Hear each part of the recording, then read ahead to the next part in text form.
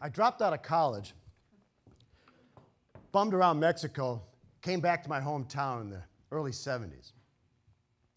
I needed a job. I heard about this place called Young Radiator they were hiring. I went down there. I'd seen this place many times. Old, brick, soot-blackened walls. It was like perfectly preserved from the Middle Ages, maybe the Dark Ages. Hydraulic hissing, acid leaking from the ceiling. Dark. And there were all these guys hanging out the window, yelling at women a block away, "I love you, baby. Marry me. Meet me at the bar at midnight." Oh, I looked at these guys, I thought, if I work here for 20 years, I'm going to end up just like these guys. So I walked into the personnel office, filled out the application. Guy says, "Yeah, we need some help in the summer. You're hired tomorrow under one condition. You gotta get a haircut." Owner hates long hair. The guy even hates long sideburns. I'm telling you, he's a freak about this. I said, "What are you talking about? My hair's not that long. There's guys in the factory with hair down the middle of the back. What about those guys?" "Oh, yeah. They're in a union. Can't touch them. You work 60 days, 12 weeks, you do what you like. Until then, get a haircut or no job." I thought, we'll see about that.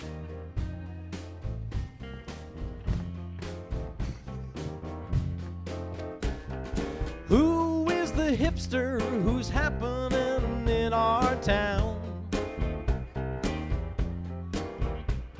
He's tearing up the chicks with the message that he lays down. And who is the coolest guy? That is what I am.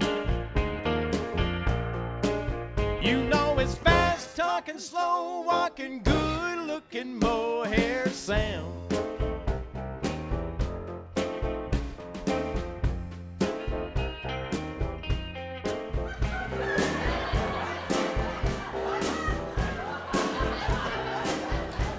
So I went to Woolworths.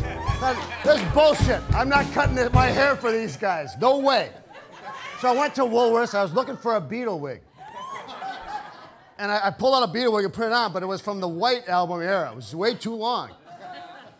So I found a monkey's wig.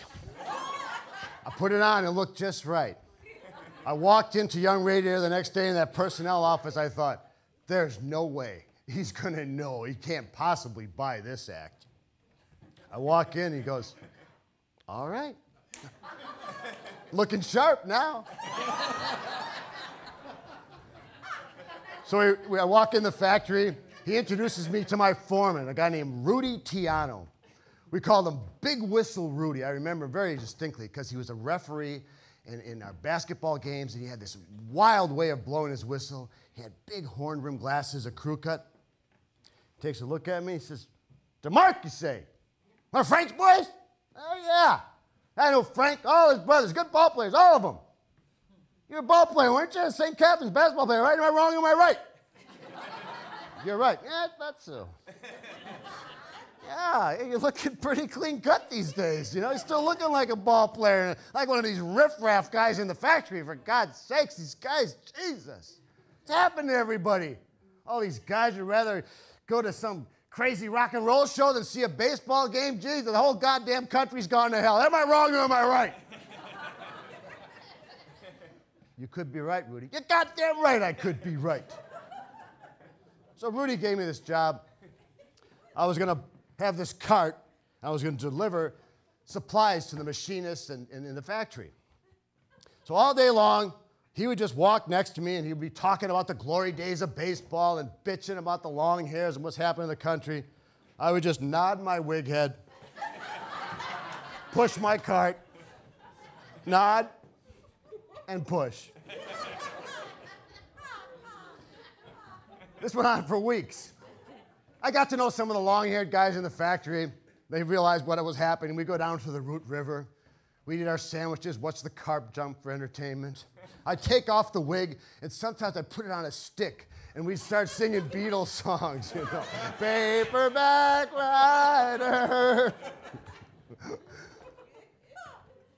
One day I was walking back in. I had to put the wig back on. The hair was starting to get long after 2 months it was. And these long hairs were sticking out. And one of the guys, hey, tuck your hair in, Ringo. So after that became my name with all those guys, Ringo. But the weird thing was, none of the management knew it. Nobody knew it. And I thought, it must be some kind of a male thing. They just don't want to check out a guy in a factory too closely. Well, they had a 2-week shutdown in the middle of the summer. And I wanted to work as many weeks as I could, as fast as I could to get out of there. So I said, yeah, I volunteered to do this 2-week shutdown. And what I had to do was just clean the place up and paint all these things with white paint. And after 2 weeks, this head was so covered with grease and white paint, it was splattered, and I never washed it. It was like this surreal hard hat of hair designed by Salvador Dali. It was unbelievable. And even with the white paint, they still didn't know it was a wig. How could they not know? So I kept working. One day, a guy from the front office walks up and he's kind of grave and he says, Jeff, really appreciated your work. You've been a good worker here.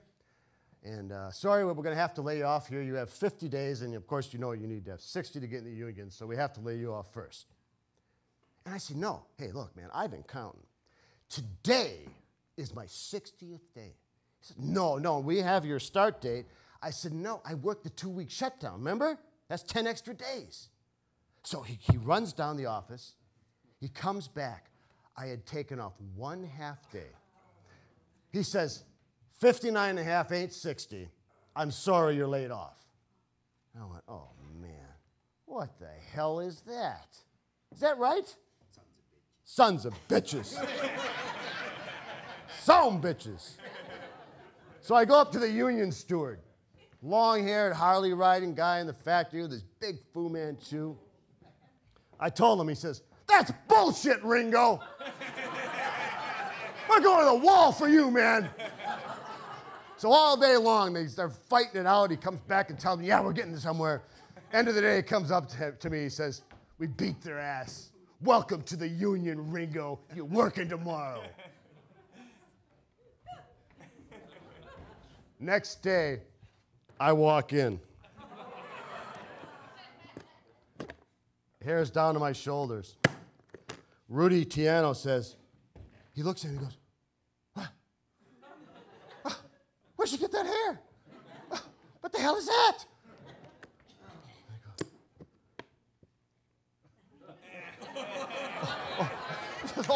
Oh, no. Oh, no, that's wrong. No, that's just wrong. I didn't think you went in for this long hair crap. Oh, my God. Your dad's got to be sick. Oh, all your uncles. What are they saying about you? Jesus Christ. I didn't think you were like these guys. My God. Oh, goddamn, everybody's gone to hell. Jesus, what happened to you, DeMark? I said, Rudy, what happened to me? What happened to everything, man? It's a different time. 6, 7 years ago, you know, people got a little out there outside of Racine, Wisconsin, you know? Hendrix and Dope and Vietnam, the Beatles. Things got a little weird out there. You know, and you're bitching about those long hairs in the factory and everything. Some of those guys were in Vietnam. Do you know that? Some of those guys saw their friends blown up, and they've got long hair, and you think that they care about this? It's just a different world. All of my friends would rather go see Hendrix or Led Zeppelin or something and then go to some ball game like you're always telling us. It's just a different world, Rudy. And he backed up. He says, now, wait a minute. I didn't mean to say anything about our boys in Vietnam. You know, I might have that wrong. And if I'm wrong about that, I'm sorry. I don't mean to speak about our veterans like that. You might have a point. But you're wrong about baseball. You are wrong about baseball. Baseball's going to outlast Red Zeppelin and all that crap that you think is so great. Why do you think President Roosevelt in World War II said baseball's got to keep going, huh? Why is that? Because baseball's important. Baseball helps people's spirits, and he knew it. Baseball continued in World War II. You'll see. You'll see someday baseball's going to outlast Red Zeppelin and that crap. It's bigger. You'll see, DeMark. Hey, look at that. Listen. It's crap.